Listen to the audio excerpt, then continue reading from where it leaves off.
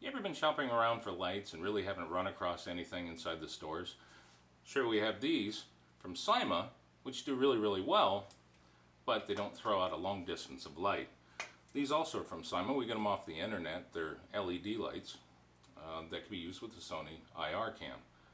But once again, you're still paying anywhere from $20 to about $65 for these lights. Well, today we're going to show you an easy way to create a light for about $15. And all you have to do, it's one stop, is pick up all these parts at Radio Shack or any other electronics store. So we ran down to Radio Shack and picked up a few things. First thing we picked up was a hobby box. 8 LED lights fit inside this really nicely.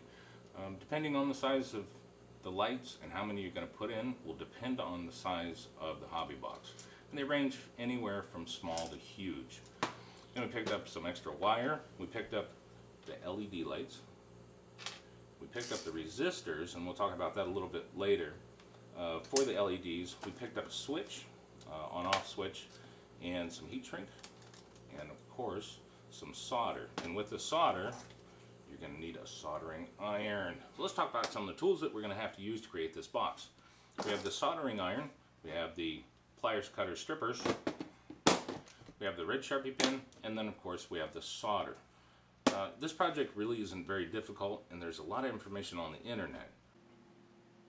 So when you're down at Radio Shack and you find the bulbs that you like, you're going to have to find a resistor to go with it. Remember our 10mm bulbs? Right here on the back is all the information that you're going to need. Go to this website. It's led.linear.org,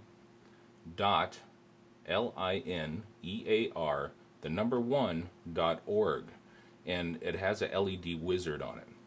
So with the information on this packet, we're going to enter it into this website. So right now it's asking for the source of voltage. That's real important because you could go with a battery pack, a 9.6 volt. We hit enter, and look at that, it's all changed. It's a little bit easier. You only need 2 resistors, and then you could put in a series of 4 lights on those 2 resistors. Once again, really easy to do. But the important information is always on the back of your LED bag. Now that you have the bulbs and you have the resistors, we want to take the bulbs out of the package. Now you're going to notice that there are 2 tails coming out of the LED bulb. The longer of the tail is the positive, so we take our red Sharpie pen and we're going to want to color in that long tail. The smaller of the tails is the negative end of the bulb. Now with that out of the way, onto the hobby box. The hobby box has to fit 8 large 10mm LED bulbs, which isn't too hard because what we do is we measure them. First thing we do is we put a blue piece of painter's tape on there, measure it out. You can mark it up all you want, and it won't affect the box at all. And then we drill it. 5/8 drill bit for a 10mm bulb almost fits perfectly, but we did have to do a little standing inside the hole. Otherwise, it could look like this. You'll notice that the bulbs are off and look kind of miscombobulated. Yeah. Remember that rule of thumb? Measure twice, cut once? I thought it was measure once, drill twice. I guess I was wrong. Now that we have the LED lights placed inside the project box, we've taken the positive and negative ends of each LED and we've kind of crossed them over. And you can kind of see it right there. So with the instructions, that kind of explains how we're going to do it. We put them together. Now on this side, I've already started soldering them together. Now at the end of the process, you should have the positive ones that are marked red. They should be up, and then where you're going to put your resistor, the negative side right there. So with everything soldered together, it should look something like this. You have your positives on this side, you have your negatives on this side.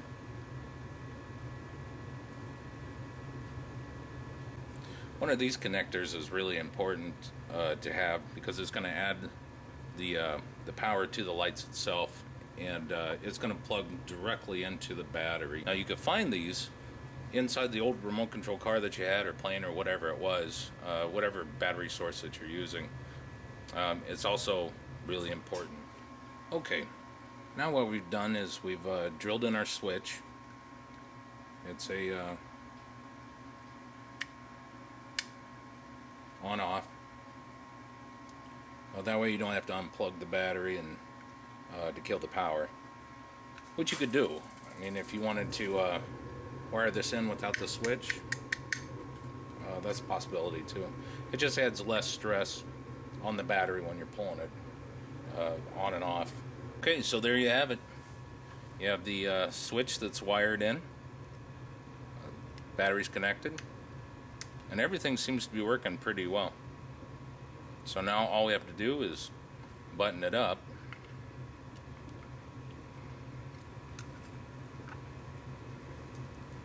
Put the screws back in it, put a little Velcro on the back of the battery so it keeps it in place, and then attach it to the camera.